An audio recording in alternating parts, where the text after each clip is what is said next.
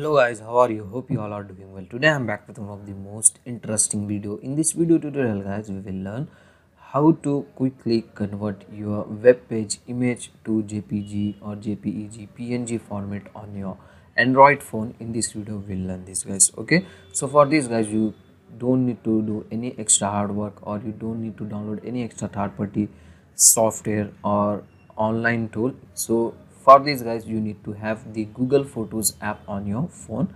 Just open the app and open your web page image like this. After opening the here, you can get the edit option. Just tap on it, and if you want to make the changes, if you want to edit your image, so from here you can easily able to edit that image. So just I don't want to change anything in my image. Just I will tap on enhance, so it will enhance some image quality. As you can see, after doing this guys, just click on save copy. Just tap on it. Now it will save as a JPG format. Now I'm going to show you. As you can see guys, the image format is now JPG. So this is our web page format, as you can see, and the web page is now converted to JPG format.